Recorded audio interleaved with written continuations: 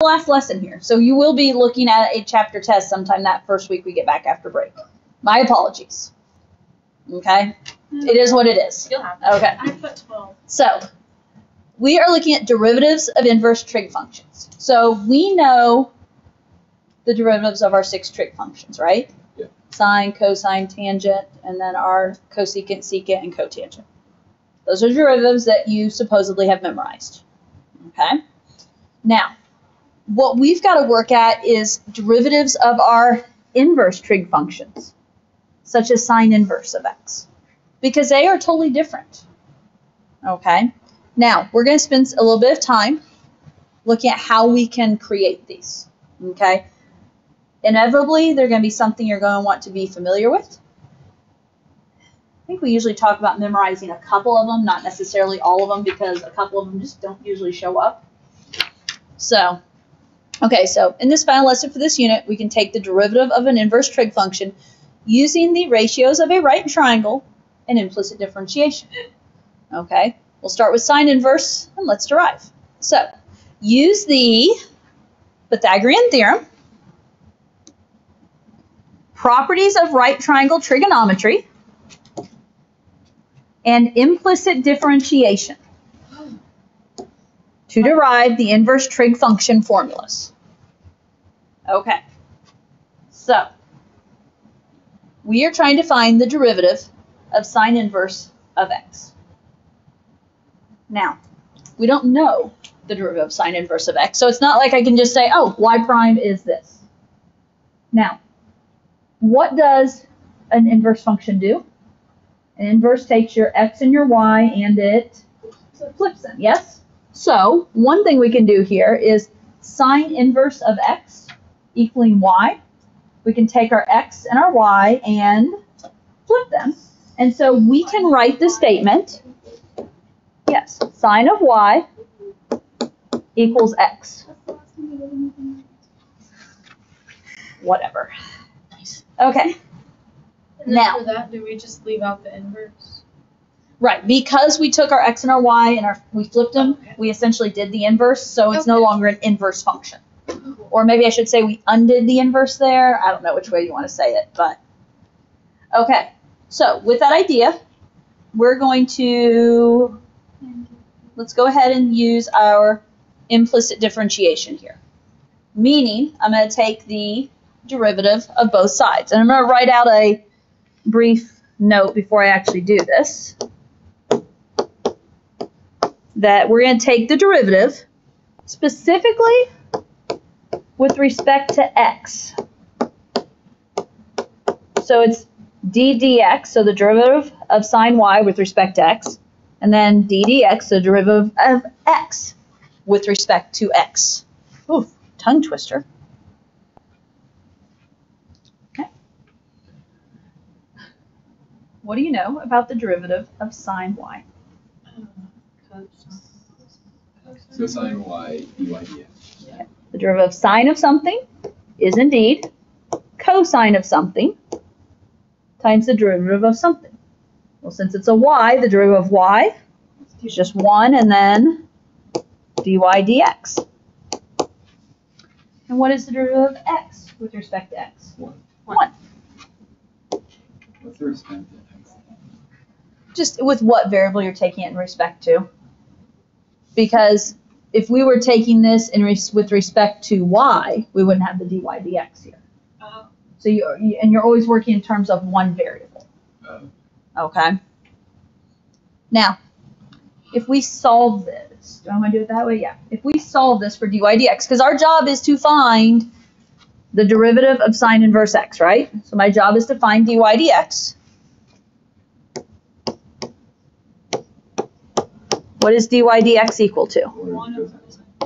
Okay, 1 over cosine y. Also secant y. No, not going that way this time. Okay. Now, here's the deal. I need the derivative of sine inverse. And to say that it's 1 over cosine y, I can't really have a y within my derivative. Okay. So this is where we're going to talk about right triangles. Okay. So the idea here is we need to use our right triangle to find the cosine of angle y. Okay?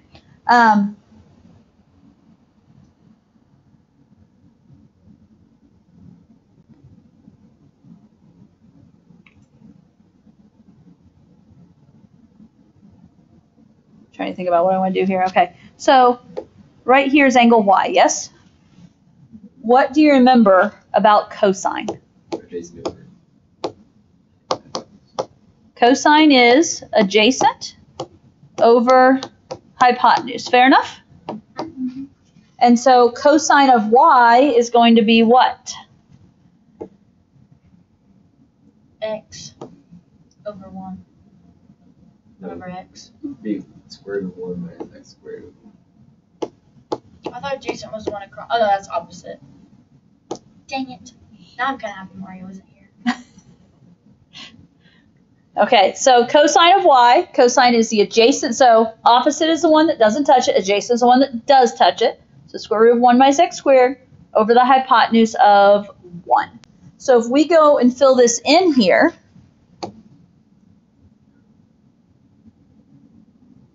let's see, how do I want it? I guess I'll say, yeah, okay. dy dx is 1 over, what was cosine y? The square root of 1 minus x squared.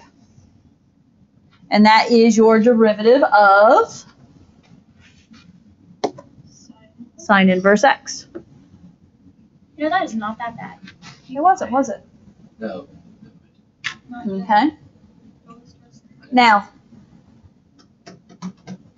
what you need to remember here, okay,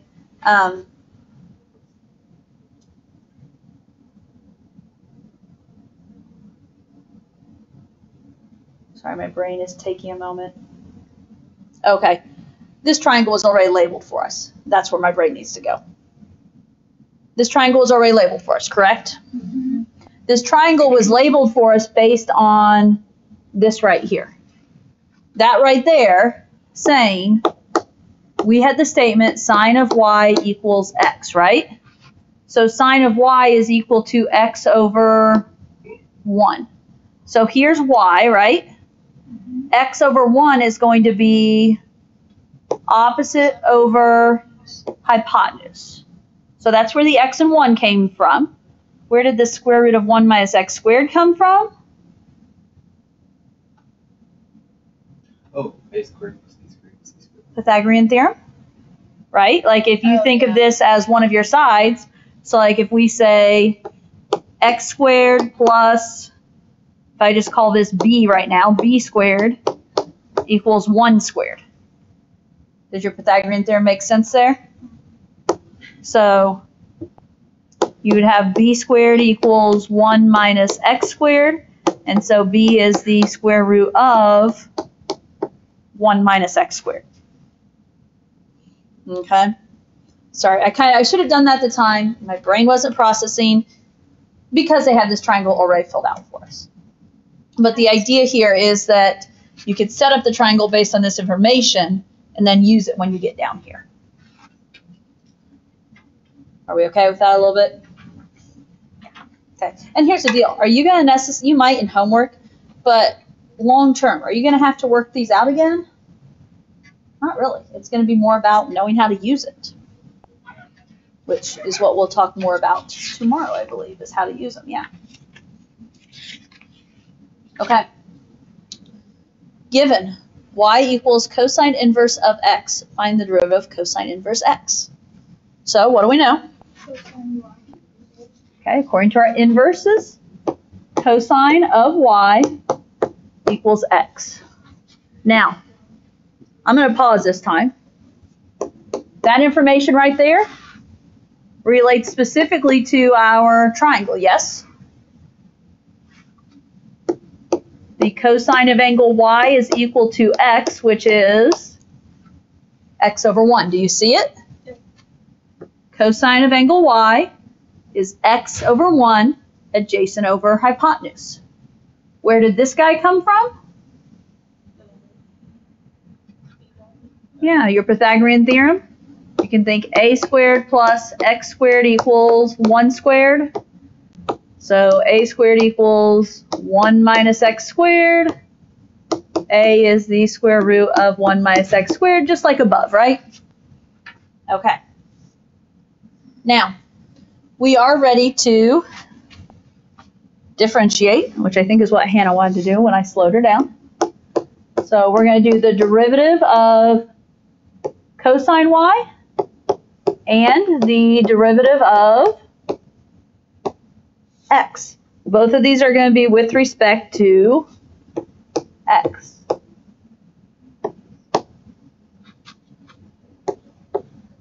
So what is the derivative of cosine y?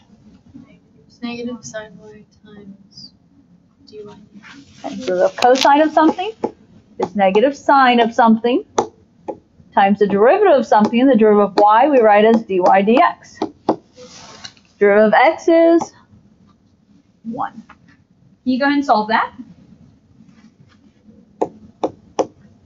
Dy dx is going to be equal to the negative of 1 over sine y. Okay. Can't have a y, so now we're going to go over here. The sine of y, what do we know about sine? It's opposite. Opposite over hypotenuse. Here's my angle y, so what is opposite over hypotenuse?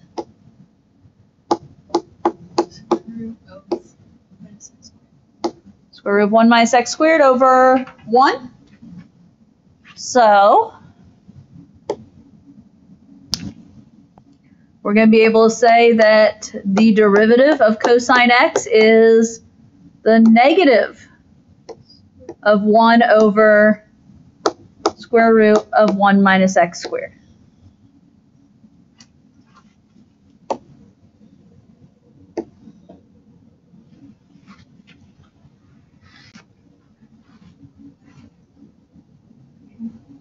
Okay?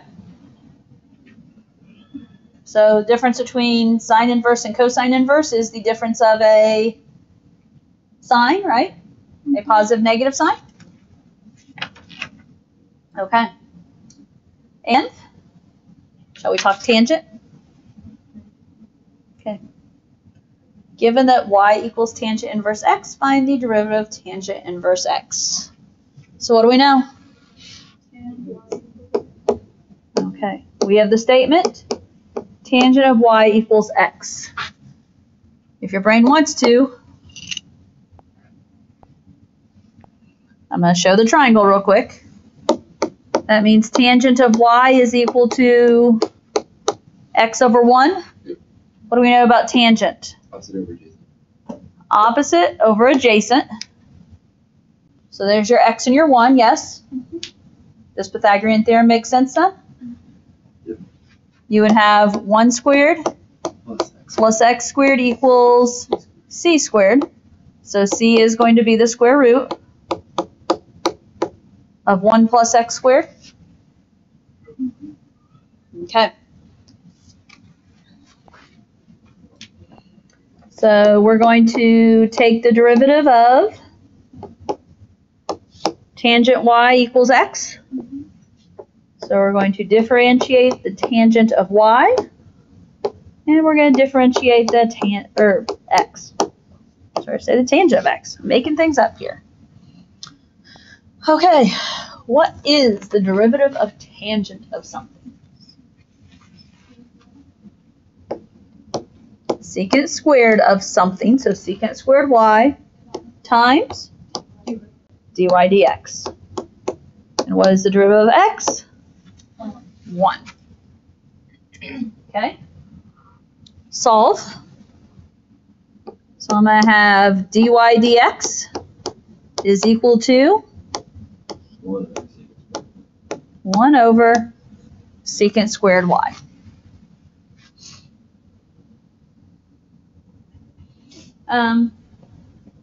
Would it not? I'm debating, would it be helpful here to, instead of calling that secant squared, call it cosine squared? In other words, instead of saying it's 1 over secant squared, It would just be cosine cosine squared? Probably. I mean, it might be easier. I didn't do that in my notes. I'm trying to figure out if there's a reason. But, I mean, you could think that this is the same as saying dy dx equals cosine squared y, because that is the reciprocal function, right? So you could think that. Okay. Regardless, let me ask you while we're here. Do this either way. What do you know about secant? It's what over what? Hypotenuse over opposite. Okay, because. Disagree. Hypotenuse over adjacent. Yeah, it's hypotenuse over adjacent. Oh, You shoot. I was did in the wrong one. wrong. Okay. She makes those two up. You know what's funny? We just linked it to cosine, right? Yeah. So cosine would be adjacent over. In my notes, I have written down that secant is hypotenuse over opposite for some reason. I know it's not right, but that's what I wrote at the time. Sine y instead of the. Yeah. Flipped on the Okay, so if cosine is adjacent over hypotenuse, this is hypotenuse over adjacent. hypotenuse over adjacent. Oof, man. It's been a Okay. long day. It's only halfway through. Yeah. So if we're doing that, then we're doing square root of 1 plus x squared over 1, right? Okay. So, and I think I did leave it. Maybe this is why. But I left it as this, as the 1 over secant squared in my notes.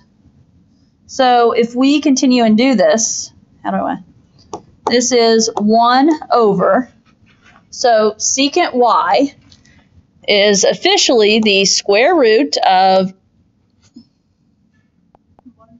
1 plus x squared over 1, right? Quantity squared, because it was secant squared, right? Which, if you clean this up, 1 on top is just a 1. Bottom. Well, square root of 1 plus x squared over 1 is just going to be the square root. And what happens when we square the square root? It's just the opposite sides. It's just the 1 plus x squared. And cosine you would have gotten there just fine too. Okay. It wasn't actually, secant didn't end up being as bad as I thought it would be. Okay. Now, what's at the top of the next page? Whoa. I'll tell you what. The arc. formulas. Oh wait, isn't that the on like circles and it's the arc of the. Well, Oh my. or how about sine inverse? Another way to write sine inverse is to say arc sine. So sine inverse of x is the same as arc sine of x. Not the best place to write that, but I taught that last year in pre-calc. It's just been a minute, right? So sine inverse, arc sine, same thing, just different ways of saying it. Okay, you'll notice she's going to go back and forth here, but these first three formulas are the formulas we just derived, aren't they? Okay, now this u prime stuff, that just says times the derivative, that just is the chain rule part. So really what you need to know is there's a 1 over there, right? If there's no chain rule.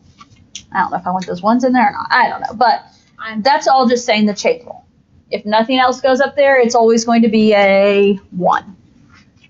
Here's the 3 we didn't do. Cosecant, secant, and cotangent. You'll see why. They're a little trickier, aren't they? Okay. So we don't necessarily use the absolute value unless necessary, but these are like 1 over the variable times the variable square root of the variable squared minus 1. And then you've got cotangent here. Usually what they say, I think, is to know sine and tangent. Sine inverse and tangent inverse. But my thing is, if you know sine and tangent, you also know cosine, because it's just a sine different from sine. It's just the negative or the opposite of sine inverse. Okay? So, I assume tomorrow we will work on some examples of how to use these and how the chain rule comes into play. Because that's the big thing with these, is the chain rule and what all it does. Okay?